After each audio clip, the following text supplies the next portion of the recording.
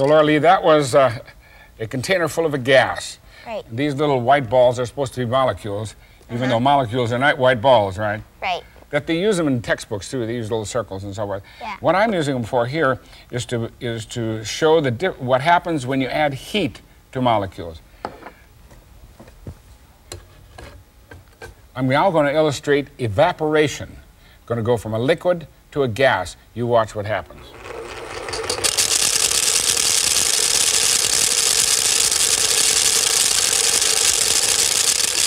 What happened? Only some of the molecules get to the top. Only got one up there, right? Right. What happened? Which one came up? The hottest. Right, the one that was moving the fastest. Right. So you get the idea. Heat is the motion of molecules. Now turn it up and get them all gone. This is like boiling, in which you're changing the molecules to steam very quickly.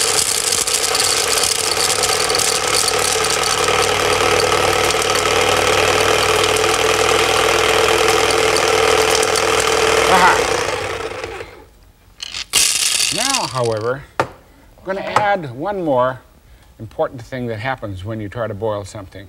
Well, see what it says up there? High pressure. Yes. These are other molecules, red ones in this case. Right. Remember, molecules are not red balls either, right? No. What's going to happen when I put it down? Well, these molecules will hit these ones and go back down, Yeah. so not too many will get to the Right, top. there you get the idea exactly. Let's see. Okay.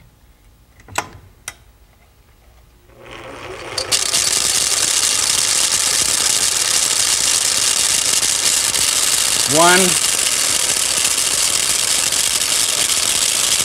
two, come on, two, three, okay. Now I'm going to leave the heat set at exactly the same temperature. Right. In other words, I didn't change that at all, but I am going to change from high pressure to Low pressure. low pressure. And what's the difference?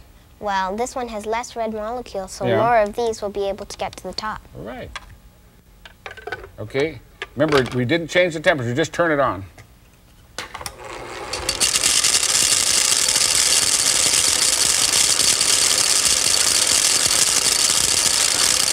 Okay. A lot more we were able to get through, right? Right. Now, what if you boiled it in a vacuum? What would you have to do? You'd have to take away these molecules. Right. Put those back down. And now, Put that one back on. you should have no problem at all, right? Go ahead, boil them away in a vacuum.